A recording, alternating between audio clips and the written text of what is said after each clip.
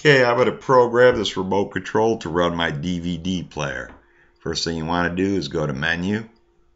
Once you're at Menu, scroll down to Parental Favorites or Parental Faves and Setup. Hit Select. Another drop down, scroll down to System Setup. Hit Select. And when you get to this menu, you want to scroll down to Remote. And on some receivers, it'll talk about different programming. We're going to go to Program Remote, hit Select. Then we get AV1. And on AV1, this little screen says select AV1 or AV2 to program your remote control to a DVD, VCR, audio equipment, or a second direct receiver.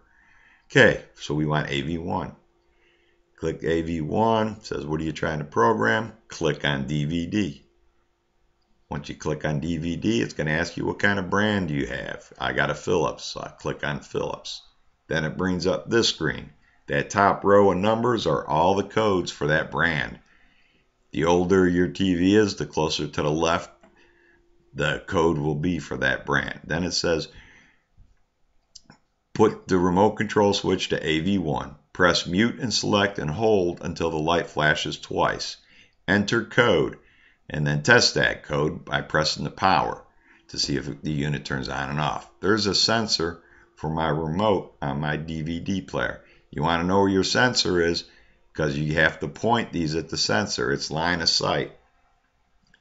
Okay, here's my remote. Putting it in AV1.